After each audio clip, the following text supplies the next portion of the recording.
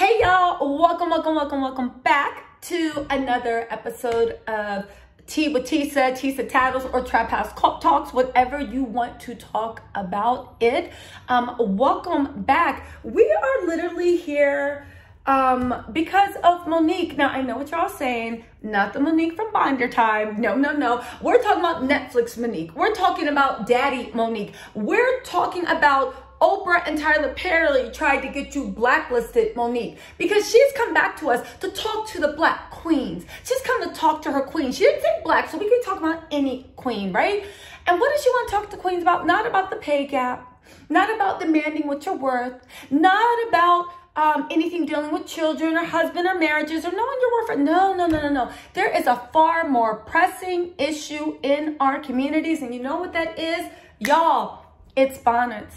It's bonnets. Did y'all know that the one thing keeping women from being treated equally and being respected is bonnets? Did y'all know that? So let's go to the scene of the crime. I just wanted to stop things right here. This is future Tisa talking to present. How does that work? It's future Tisa talking to present you. Anyway, I'm going to drop Monique's video right now, just so you guys don't have to search the web and you have a reference point. If you've already seen the video or you don't care, there's timestamps in the description box. Just click on them and it'll jump to the rest of my reaction. But I am going to drop the video just for y'all that have no frame of reference, all right? That way you don't have to search around for like I did. Okay. Future you guys can thank, no, present you guys, you can thank future you, no, future me, whatever, just say thank you. I'll see y'all on the other side, all right? And I'm out. Also, before I forget, y'all, so I can stop doing these cheesy fade-ins and fades out and actually get some class like Monique was talking about. You know, I want people to respect me, so I gotta do respectable things. Like, comment, subscribe. It really helps me with the algorithm. It helps me get noticed. And as y'all know, I really enjoy bringing this content for you, but wait to the end. I really just thank you for even coming to this video. Wait for the end to subscribe, or if you don't, I'll see you for my next video. All right, and away we go. Remember, I talked about the editing software. Y'all know I need it. All right, and here we go. Hey, my sweet babies. So, it took me a minute to say what I'm getting ready to say, because I want to make sure I'm not saying it in judgment, and I want to make sure I'm saying it from a place of love. Y'all, some of y'all have given me the title of auntie, and I'm honored that y'all do that, right? But there are times where auntie got to talk to her babies and say some real shit. So yesterday, I was in the airport in Atlanta because I'm in Jackson, Mississippi now at Chuckles Comedy Club, right? And we got 3 shows tonight. We got a matinee at 5:30, then we got 7, then we got 10, right? And I'm excited. I always love going to the stage. So when we got to the airport yesterday, I was excited, like, all right, baby, let's go get him in Jackson, Mississippi. And as we began to walk through the airport, I saw so many, actually too many to count and too many for me to tap, but I saw so many of our young sisters in head bonnets, scarves, slippers, pajamas, blankets wrapped around them, and this is how they're showing up to the airport. And I've been seeing it, not just at the airport, I've been seeing it at the store, at the mall. I've been seeing sisters showing up with these bonnets and headscarves and their slippers. And the question that I'm having to you, my sweet babies, when did we lose pride in representing ourselves? When did we step away of, let me make sure I'm presentable when I leave my home? Let me make sure I'm representing the family I created, so that if I'm out in the street, I look like I have pride in myself. And I'm not saying no full face of makeup. I'm not saying no full front lace frontal. I'm not saying none of that. All I'm saying is, could you please comb your hair? And if you don't want to comb your hair, they got enough shit out here now, baby, where you can style yourself up and look like you have pride. I'm not saying you don't have pride, but the representation that you're showing, someone would have to ask you to know that you had it. So my sweet babies, For the ones that do call me auntie, I love you for real. Even the ones that don't, I love y'all asses too. But the babies that say auntie to me, please listen to auntie. Always have pride in your representation of you. It's not to get a man. It is just your representation of you, my sweet babies. So I'm just giving y'all a warning. If I see you in the streets, in the airport, in the Walmart, and you got a bonnet on and you got slippers on and you looking like what the fuck, Aunt Nikki gonna tap you and say, hey, baby girl, show you what you worth. Show you what you deserve. So all of those posts that you see celebrities putting out there saying, hey, queen, hey, queen, hey, queen, well, can we start putting it into action? So I'm asking our wiser sisters, when we see our little babies out there looking like they just don't care, and I'm not saying y'all don't, it looks like it. Can we just tap them and say, baby girl, you deserve more than what you're showing. Represent you with pride, my babies. And that may be a part of us helping our community. Because if you look like you don't give a damn, how you gonna be treated? So, when I say, hey, queen, I can only say it to the sisters that it belongs to. Because a lot of us are still in queen training. So if you're in queen training, stop being fearful of taking your position. And queens don't walk around with bonnets and headscarves and slippers and pajamas. That's for the house. When you go outside, represent you, baby, like you are worthy and you deserve the title of Hey Queen. Aunt Nikki love y'all for real. And I ain't never gonna BS you. Stop wearing them damn bonnets and headscarves looking like don't nobody give a damn about you, nor do you give a damn about yourself. Because you beautiful. So represent it. I love y'all for real, my babies. Monique says that she's in the airport and she's going to her comedy club in Jackson, Mississippi or whatever, Jackson, Florida. I don't know, somewhere Jackson something, right? She's going to her comedy club for the shows. And she said that she was walking through the airport and there were too many women for her to tap. What did she need to talk to them about? She looked around and saw women in socks and sweats and sneakers, right? And most of all, in bonnets. Now, first of all, listen, I say this as an avid traveler. I travel overseas at least once a month. Monique, shut the bleep up. Shut up. The level of ignorance that is in this woman's statements we're going to go into. But also, when are we as a culture going to start taking pride in what we have and stop shaming ourselves? When are we going to break these mindsets, these generational curses that come from our aunts, that come from our uncles, our aunties, our uncles, our grandmothers, our grandfathers? Sometimes, sadly enough, they might even come from your mom and dad, your sisters and brothers in your home. But when are we going to stop these thoughts that are literally bred into us through shame? First of all, dummy, when you are on a plane, right, especially as you go into first class, well, I know when she was young, the father wore a three-piece suit, the mom got dressed in her church finest and put the friendly socks with the patent leather Mary Janes on to fly on a plane. I know when Monique was probably a kid, a plane cost the same as 3 months of rent,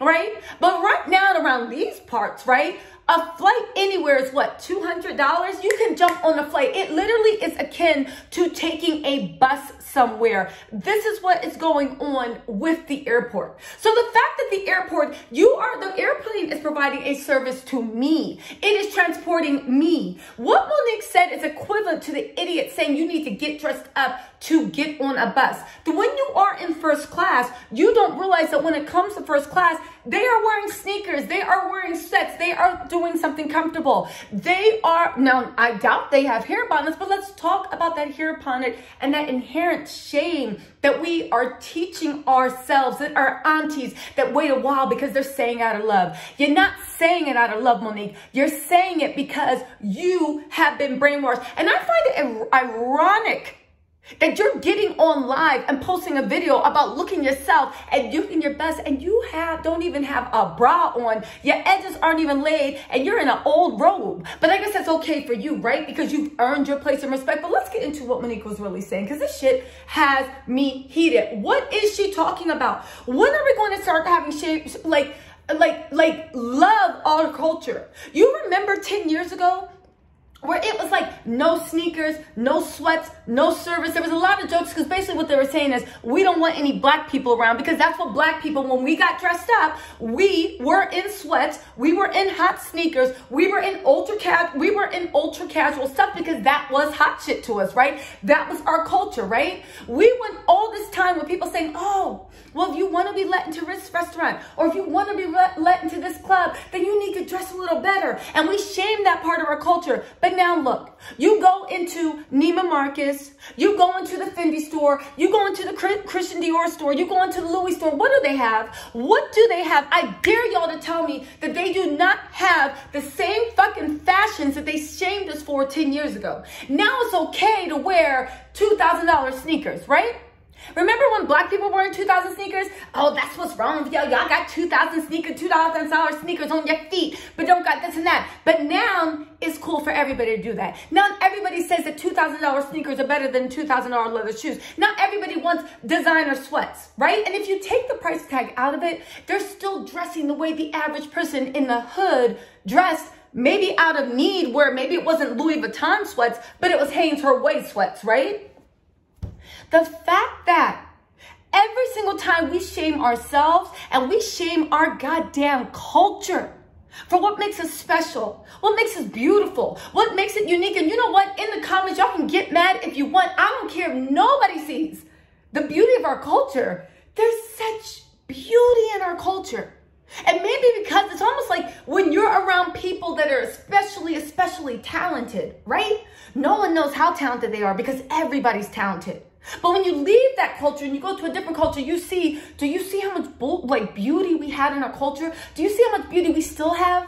Monique sits there and does a PSA about bonnets. We'll get into all her craziness about if you want to be treated like a queen, look like one. But Monique sits there and she's going in on bonnets. The same way they went in on do-rags 3 years ago. The same way there's now designer do-rags. The same way if you go to any place in Eastern Europe, overseas, they're wearing, the guys and the girls are wearing velvet do-rags and don't even know why, because they just think that shit looks good. Do you know why?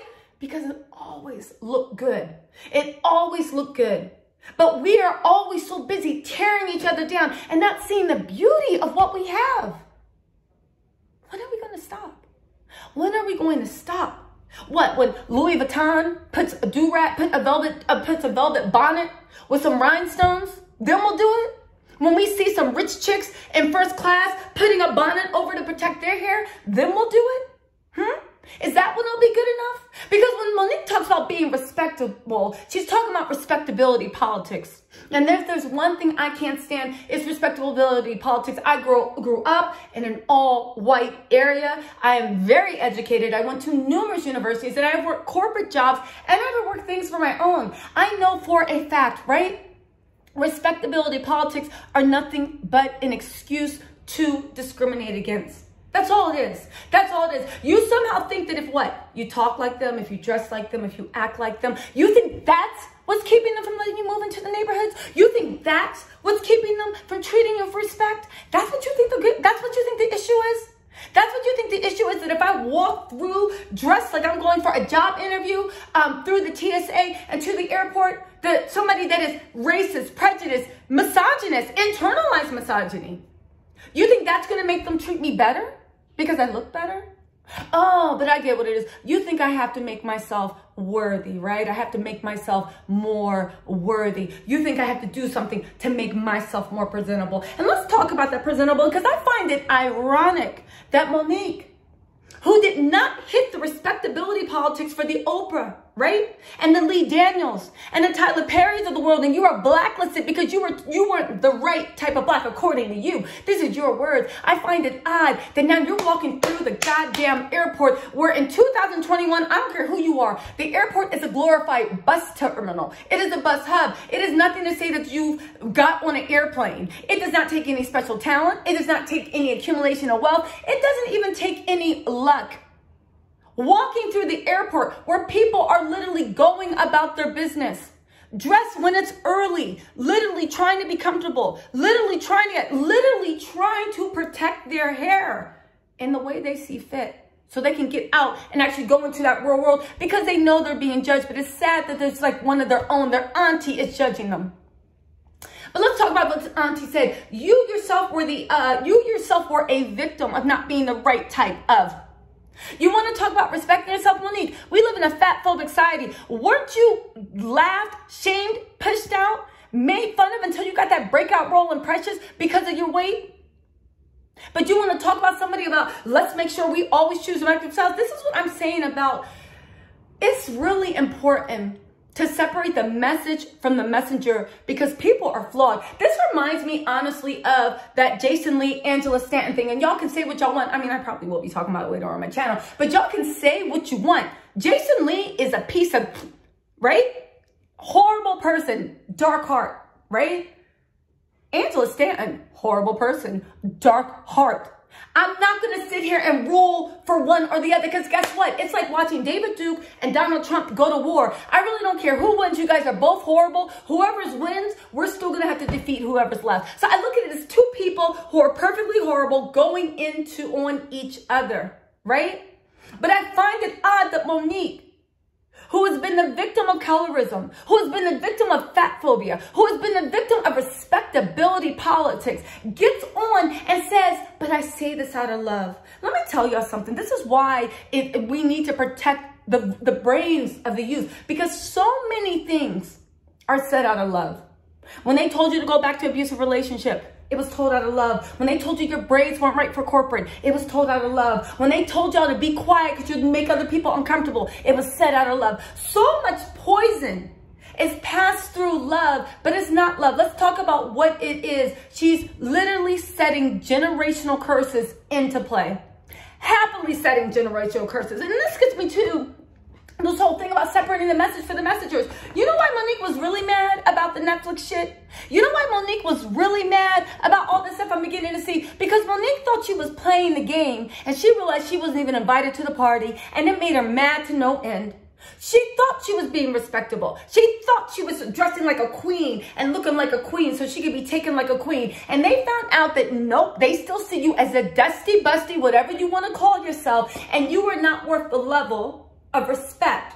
And you were down here where you look at all these young girls walking by and this kept daddy. This is the same woman that calls in business meetings her manager / husband daddy. This is a woman that told stories about how he goes in and breaks her down on her knees mentally, has her crying with all her heart. And then he gathers her in his arms and says, look, lifts her head up and says, but did I lie?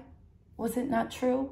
This is a woman that is on some pimp and hoe relationship mess in business meetings and carries that, giving you advice on what respectability is. Let me tell you something. Can no woman whose edges aren't laid, yes, that's my respectable politics, right? I was out in the sun, so excuse the edges. Can no woman who sits there and revels in a pimp and hoe dynamic in her relationship, right? Tell me shit about what it looks like to be respectful, how I have to look to be taken serious. Let me tell you something, Monique, since you forgot the definition of a queen. A queen, royalty is by lineage. It is by blood. It is in you. Whether you are dressed like you're the queen of the now or whether you are sleeping on the street, that lineage, that thing that makes you beautiful, that makes you sparkle, that makes you handsome, it is in you.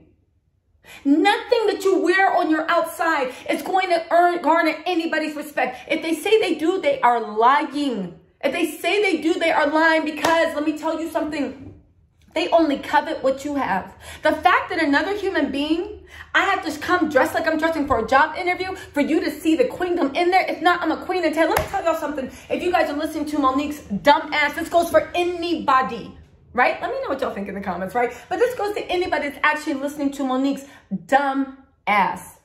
Seriously. You want to listen to Monique? You want to hear what she said about queendom and queen this and queen that? Let me tell you something. All you're going to do is set yourself up to find another daddy that's going to manage you and ruin your career over their ego and play you and mentally abuse you and have you, who once was one of the brightest stars in the Hollywood solar system, playing fucking 3 shows at the Jacksonville Cabernet and the Who Gives a Fuck Arena of East Bloomberfuck.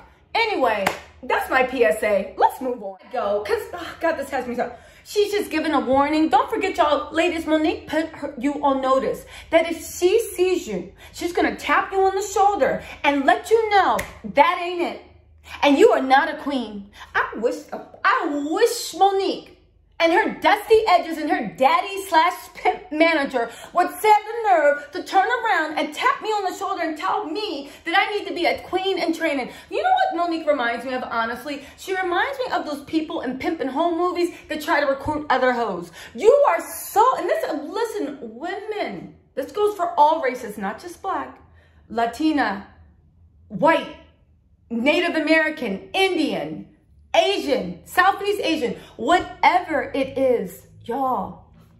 Internalized patriarchy and misogyny is crazy. I know as a black woman, I can speak to that, but I've seen it happen across all races with all my girlfriends. We have to start being smarter about the elders we look up to, because the elders start the fucking generational courses and they roll them through to us. And when I say elder, I mean anyone you look up. You could be 18 and your elder's 25. You could be 25 and your elder's 70. We have to stop putting people on pedestals and start actually digging through it and be like, what does your mind work? It's like Kwame Brown said, yeah, I'm going to do a video about him. It's like, sometimes you got to chew the meat and spit out the fat. But let me tell you something. In the case of Monique's shit, this is all fucking fat. This is poison. This is poison that she is trying to put in the hearts and minds of the next generation. And it is sick. It's sick. It's sick.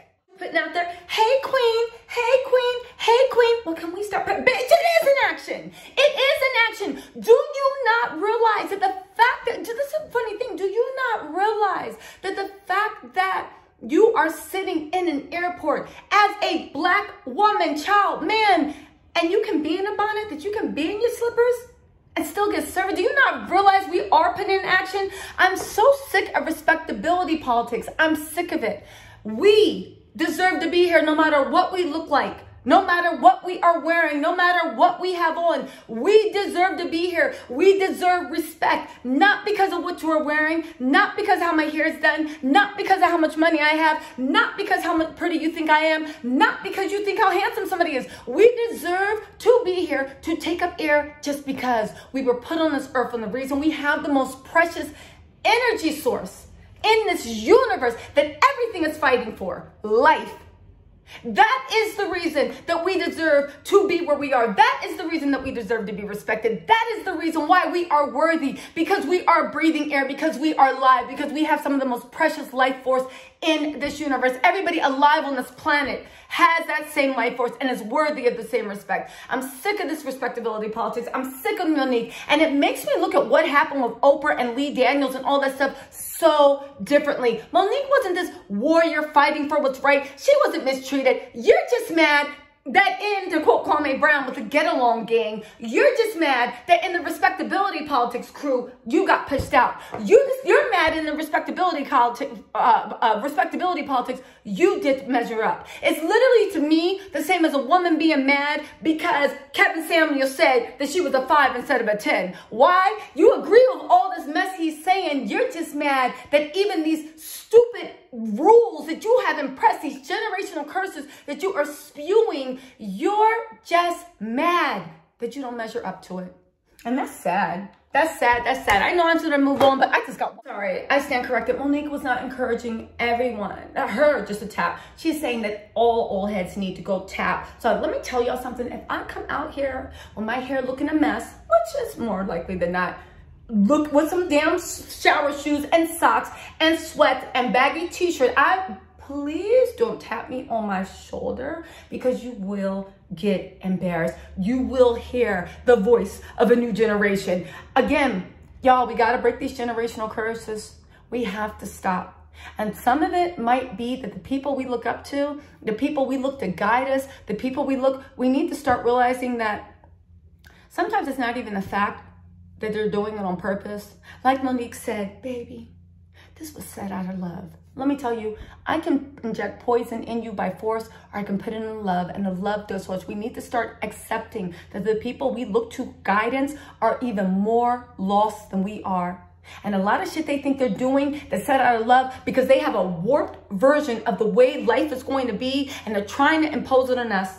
And it's time we actually break free and say, let's break these generational curses. Let's break this sick way of thinking. Let's break these stupid elitist classes ideas that we have all been ingrained in, but that the older generation is trying to sprinkle in our head through love. Y'all, Monique is trash, and I don't care what y'all say. She's trash. Let me know what I care what y'all think in the comments, but let me know what you think in the comments. This woman, again, I used to have so much respect for her, and she's still a talented woman. She still can make me laugh, but let me tell you something. She is trash. Her mind has been poisoned. She is in a mentally abusive relationship, and she has Munchausen's disease, whatever you want to call it. But I don't ever want anybody to ever quote anything Monique says about Black women, Black culture, Black society, or any culture in society, because she's just not credible. She can go ahead with those respectability politics to Daddy Island and leave me the hell alone. All right, you know what? Let me go cool off. I'm going to put the funny shit in another video. I'll talk to y'all later. Bye.